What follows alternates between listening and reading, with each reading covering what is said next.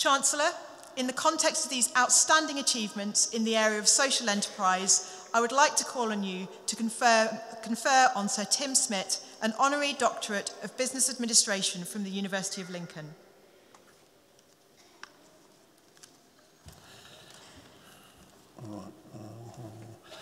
By the authority vested in me by the University, I am pleased to confer upon you the award of Doctor of Business Administration, honoris causa, and welcome you amongst us. Well done, Tim. Fantastic. Really good. Really good.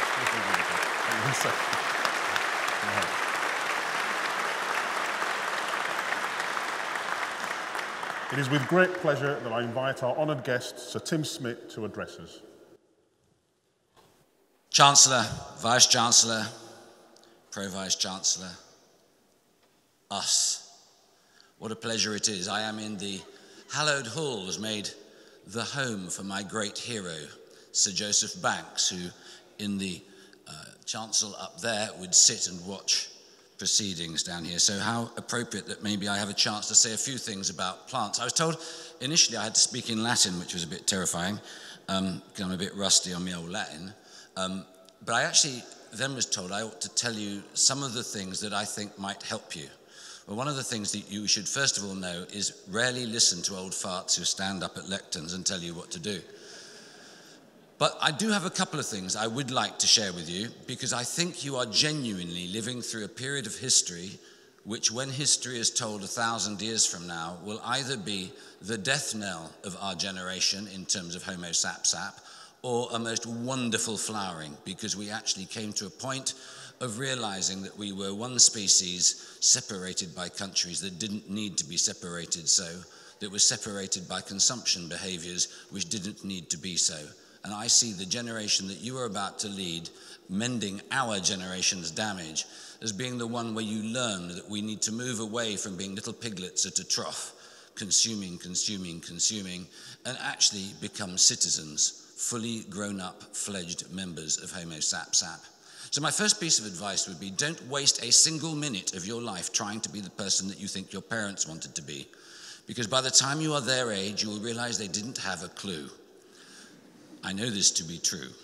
The second thing is to trust your instincts. Stay away from people who tell you that success is something that happens to other people. This is a lie, which leads to point 2B, a metaphorical one: kill negative people. Don't allow negative people anywhere near you. They are alien spawn and should be put out of our misery as soon as possible, because they have the ability to create a cancer of the soul that is almost instantaneous, and it stops you being joyous, it stops you feeling that the world can be beautiful, and it stops you actually feeling that the future remains ours to make.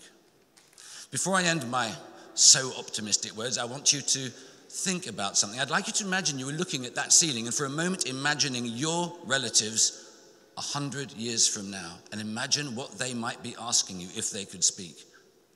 That is how important a time I think it is to be alive right now.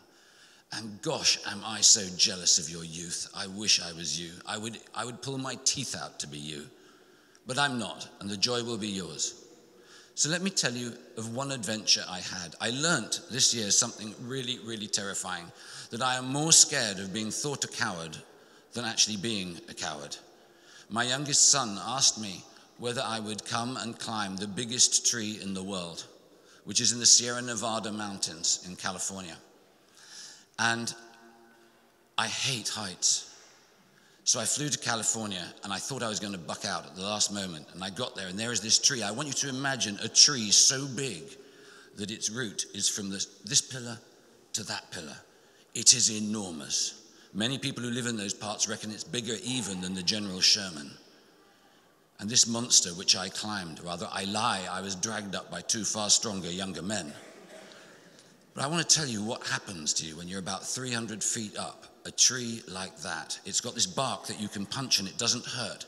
But when you get that high, suddenly the bark becomes like, have you ever seen the feathers on an eagle, where they suddenly become soft and downy around the neck, a bit like a cockerel?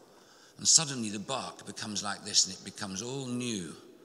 And you're there, and you look one way, and you look forever, it feels, across Sequoia National Park, and you see forever the sense of life and greenery, and all you've got to do is to move your head 180 degrees, and what you see then is Death Valley. And it's like a biblical choice that faces you. But then something really extraordinary happens, and I want you to be on this journey with me. Your hand is on that tree, and you suddenly realize this tree is 4,400 years old. This tree, to the best of my knowledge as an archaeologist, has outlived 37 different civilizations. From their start to their zenith to their death. Think about that. This tree has outlived them all. Now just imagine, each one of those societies that has been outlived was full of people called the establishment. Well, I want you to go out into the world being brave about your knowledge, being brave about your independence, and recognize at all times that that magnificent tree might know something that humans have missed. So trust in nature, and also make sure you understand the most vital thing. The establishment have screwed it up time after time after time. Make sure you don't let it happen. Thank you very much.